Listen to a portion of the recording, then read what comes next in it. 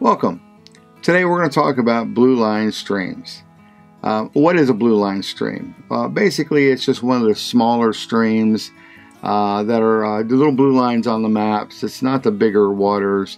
They're often the tributaries to the bigger waters. Basically, they're the smaller streams that don't get into books and generally don't get a lot of press. A lot of them are brook trout streams, but they'll also hold rainbows and browns. Why would you want to fish one of these streams? Well, the reason is it provides a different experience than a lot of other fishing.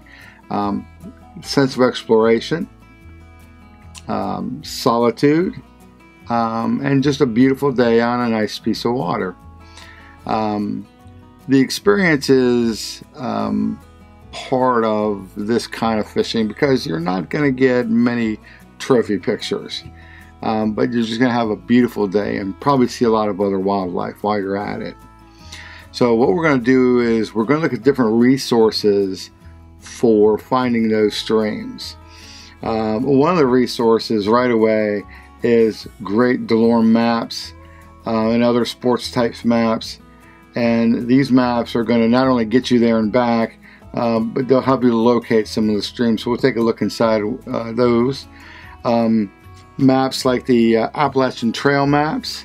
The ones for Shenandoah Park are excellent, but we kind of know a lot of those streams already. So we'll take a look at some other areas. Pennsylvania has these amazing maps of all 6 fishing districts and a lot of good information and detail. Probably never seen them before, but guess what? They're at all the rest stops. These are not secrets. You just have to go in and look for them. Another interesting resource I found, right here I've got 3 different books on waterfalls in the eastern United States. Yeah, waterfalls have water and they're often on smaller streams. So those have been excellent resources for both photographing the waterfalls and finding some trout fishing. Last but not least, the most amazing thing out there right now are the interactive map systems. Virginia, Pennsylvania, West Virginia, Maryland, we'll be looking at those sites and what you can do with them, which is one of my favorite things. Is actually you're able to make your own custom maps. Really cool stuff. So we'll be looking at each one of those. And we're also going to do a follow-up video with Iggy and his brother Lucas on fishing some blue line streams. So stay tuned for that. This is the Massanutten Mountain North Half Appalachian Trail map. And this is going to give us a view of the mountain ranges that make up Fort Valley, where Passage Creek flows through. A lot of blue line opportunity. It's a great map to have because you also have Shenandoah River North and South Fork on the left and right of this map. This is only showing the top 1/4 of the map, so there's a lot of other things you can see on it. It's definitely a map to get for blue lining. This is the Pennsylvania Fishing and Boating Opportunities regional guides. The North Central and the South Central, I believe, are the ones that will do us the most use, easiest for us to get to. The North Central is going to have a lot of opportunities, as you're going to see when we open these up. The South Central is easiest for us to get to, but the North Central is more mountainous and roadless and largest public land. So as you see, the green areas, those are the state forest, state wildlife management areas, state game lands areas. This is basically public property. If it's in green, it's most likely public property, and that's what we're looking for. So the lines in green are the wild and the Class A trout streams. The ones in orange are the stocked, and the purple are the special regulations. This is the North Central area. Potter and Clinton counties are right in the middle of the green forested areas, and as you see, we'll get a little closer shot Um, there's a lot of opportunities. You also notice that this area is also pretty much highwayless, except for the highway to the south. Now, as you see a little bit more of a close-up, um, just a lot of waters, a lot of opportunities.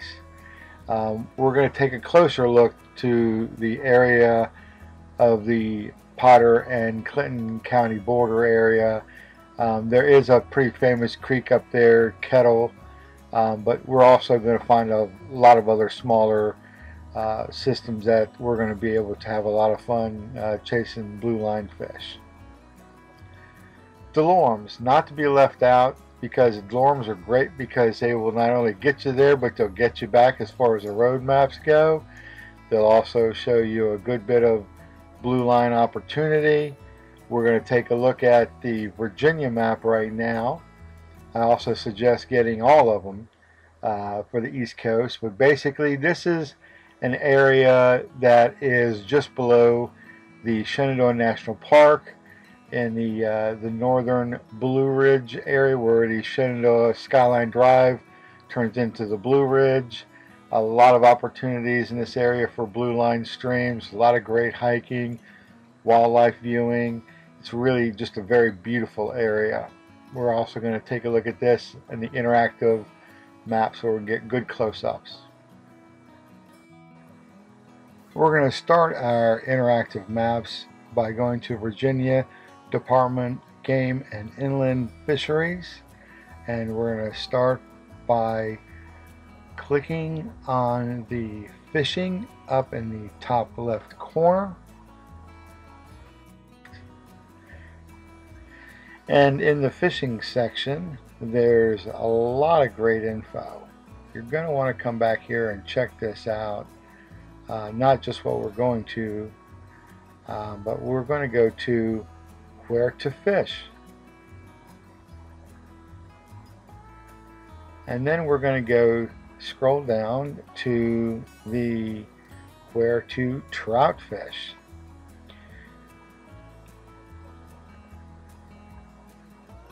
Now what we're going to be going into is the interactive map system. Right now you can see the legend to the right. You can see all the fishing opportunities. And look at how it goes up and down the Blue Ridge and the Appalachian chain. And that's because trout like gradation and cold water. So after checking out the legend on the right, what we're going to do is concentrate on the streams that will do us the most good, which will be the wild trout streams. And what we're going to do is take everything else off the layer system. So by applying the different layers over the map, we can find and concentrate on just what we want. Now we're going to leave the wild trout and the VDGIF regions so you can still see the outline of the state, particularly on that western border. Now Shenandoah Park is well known, but let's look at some of the other fishing areas a little farther south. In particular, we're going to go over an area just south of Shenandoah Park.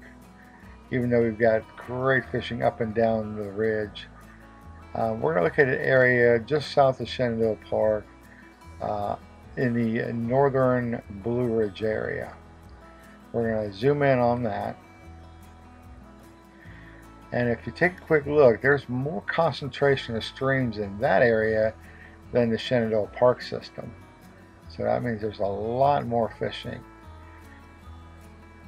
Now we're also going to be making some selected maps so we can pay more attention to this area in the future. So here's how you go about making the map system. You select the area that you want to make the map of in general. Go over there and hit the printer icon on the top right. Adjust the map as you wish. Get it centered up.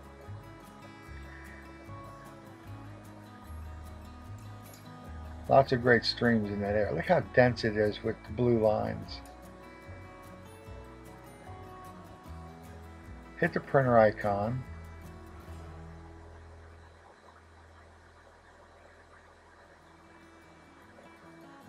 Put whatever name you want. You get to name your map. Helps you keep track of where you're at on the map as you accumulate them.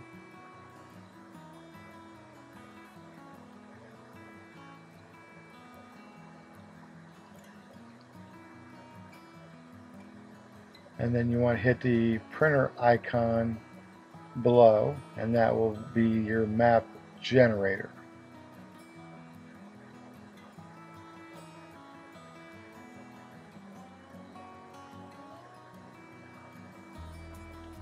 Now that's going to be a PDF file that you can both save to reprint later, and you can print yourself one right now.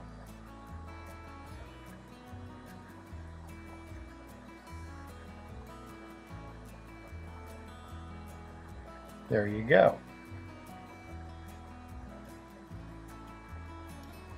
You have your own personal map. Now we're also going to show you how you can zoom in even more than what we have already after we get this map printed out.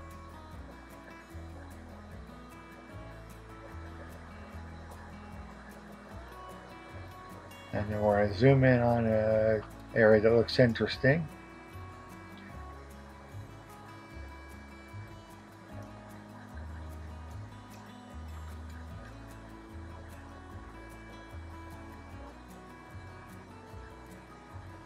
So let's just take an area that looks like it's got a good concentration of streams. There you go. Thai River system is right there. And yep, we've got brook trout. Let's zoom in on that a little bit. So you have both a north and a south Thai River system.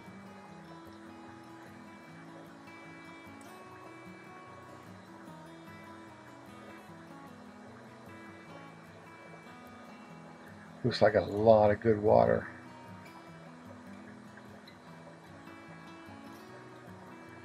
Now, you can get different bits of information on the different streams. Get a little tighter.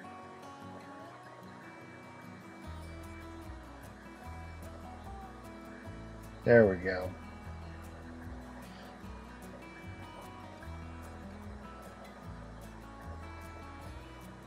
Now you've got road for access. You've got all those streams coming off the side. That's a South Fork. We know we've got brook trout in it. Just told us so.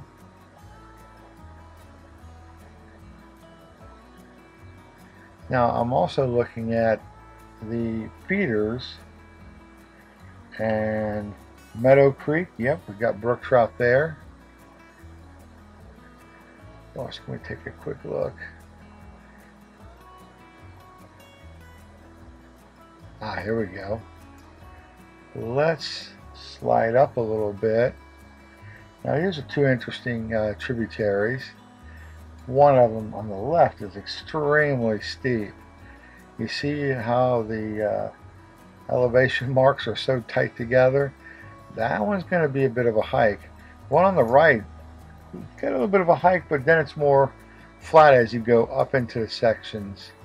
The one on the left, oof, that's going to be a hike, and it flattens out once you get up above that ridge, and that ridge is going to provide a lot of plunge pools, but you better be ready to take a hike. That one's going to be a little toughy to get up, but again, it should provide a lot of plunge pools.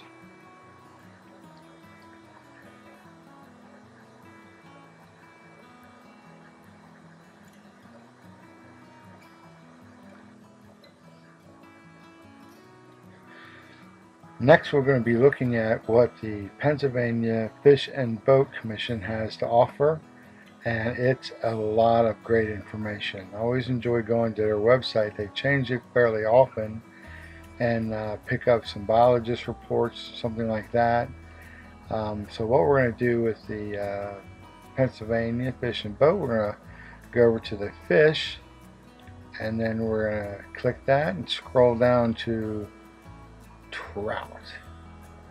There you go. Now we're going to scroll down through that.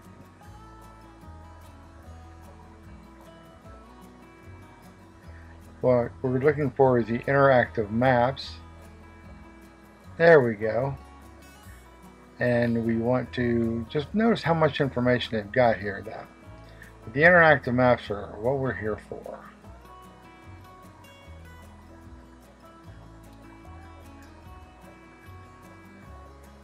So we're going to click the trout streams because that's what we're after. Click through the OK. Now you have two things up on your left and right. The one on your right is your trout definitions, where you have your different designations of limestone, which are select stock trout, bigger generally fish, and then you have your special regs. Class A.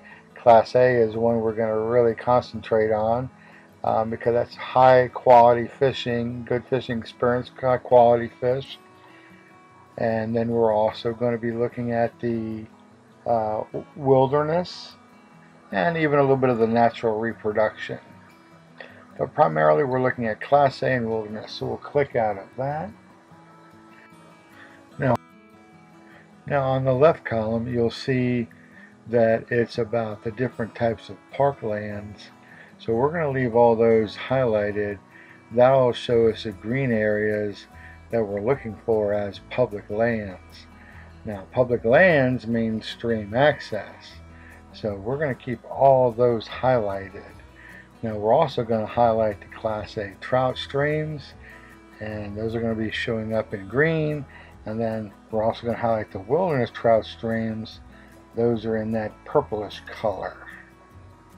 Now we'll highlight the natural reproduction just for fun, to show you how much trout fishing is really around. But right now we're going to concentrate on the wilderness and the Class A. Those are going to give us those kind of experiences we're looking for right now. Natural reproduction can be on a lot of private land, and we want to see where we can access with no problems.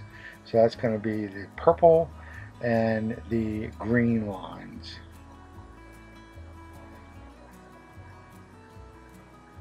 So what we're going to do now is we're going to collapse that layer system. We've already got our streams picked out, and we're going to concentrate on looking at how much water we have and where it's at. And again, I really like that central, north central area. A lot of public land, a lot of streams. So we're going to focus in a little bit more on that nice peak area and make us a couple of maps. Now there are some famous streams up here, like Kettle primarily. We're going to go near Kettle, but we're going to swing a little wide of it, hoping that more folks will go to the more popular streams, and we can find us a couple that are a little less frequented. Let's see here. Let's zoom in on at southern Potter County and northern Clinton County is pretty much where we're looking at. But we've got a lot of land below us also. It's going to be a little easier to get to, but you got to be more cautious about where you go. I just want you to see how much opportunity is up here.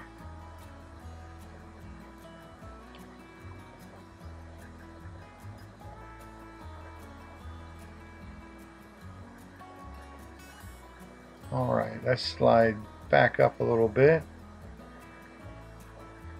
Ooh, that looks good right there. Lots of public access. So we're going to go back to this area we were talking about, And I'm not saying this is where you should go. This is just me showing you the operations of this system and things to look for. Public land. Let's make a map.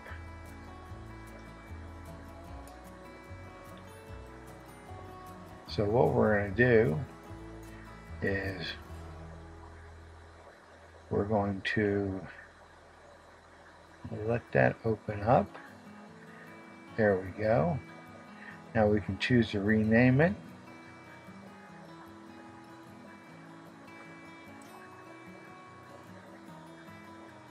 Name it whatever you want.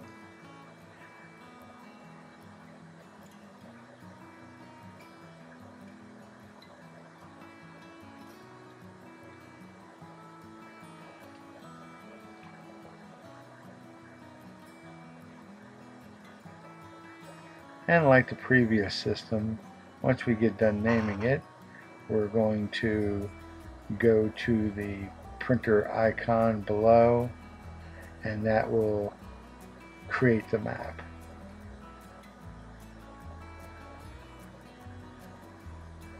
There you go. Let that generate the map.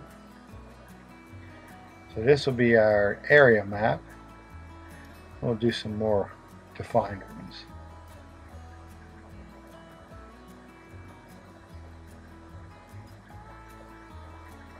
There you go, that looks great.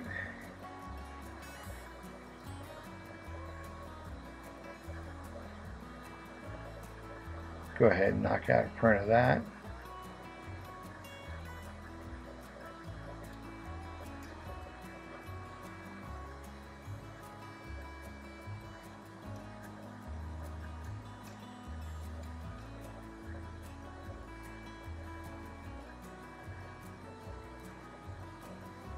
Awesome. So I'll be putting that in my briefcase with my other Pennsylvania maps and books. And if I'm up in that area, that might prove to be helpful. If you're talking to other fishing folks, stream biologists, and some of the people that do the reports for the state, you can pull these out and ask questions. Mark them up even. I might even tell you about a little something that might want to be in your favorite stream one day. Okay, so let's zoom in on that area.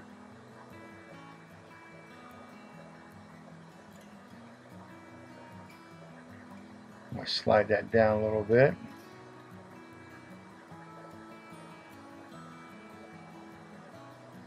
Now, these streams, you're going to have some census information on them. So what we're going to do, position it where I want it to look at them all.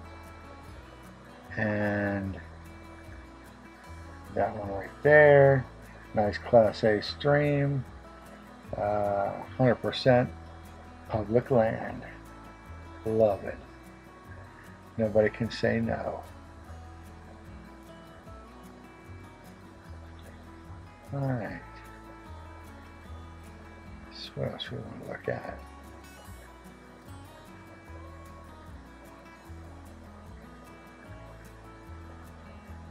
Yeah. Take a look at that one. 74% public land. Just have to watch out for some signage there. Still lots of water to be able to fish. Let's take a look at a couple of others.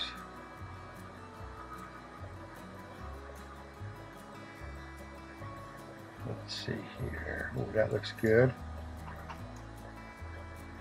So we have a wilderness area. We have a couple of Class A's.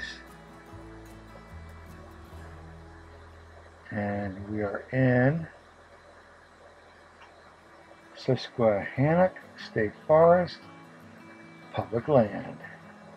Gotta love it. 100%. Nobody can say no. Plenty of length. Awesome. This looks like great habitat. 100% on that one also.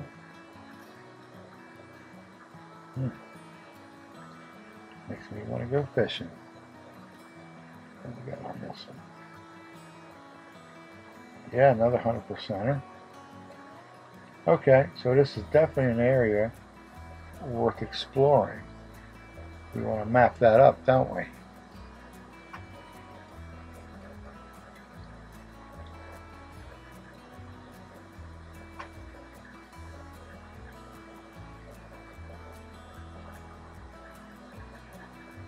Figure what we're going to call this one.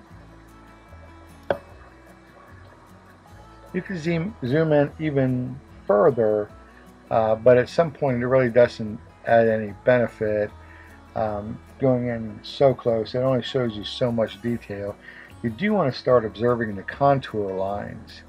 That shows you what kind of hike it's going to be, what kind of depth of ravine you might be in. You can look at the sun direction at that point.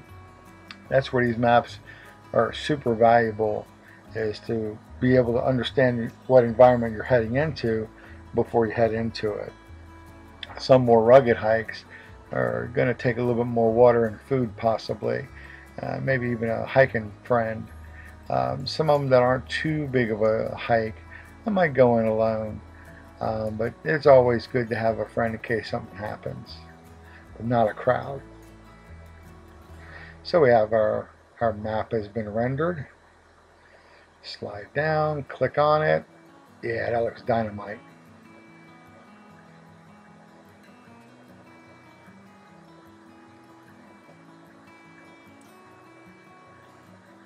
Knock that out. And again, you can take these maps to talks where speakers or the fisheries biologists and things like that, and get even more detailed information. And with information like this, and you see how many streams are available. Wow, look how many streams are available in that area. So just for fun,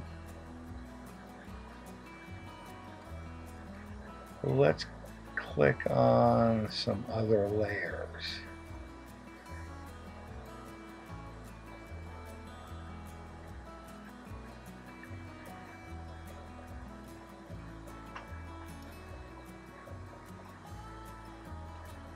Hit that natural reproduction and you will be amazed at what you see.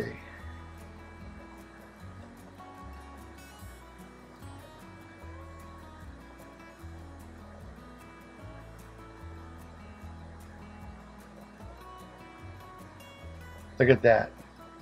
And that's a lifetime's worth of streams to try to fish. And that's why a lot of gentlemen retire up there, because it gives you a lot of water to fish. And Pennsylvania is a great state for fishermen, fly fishermen, trout fishermen. Just pick one and go have an adventure.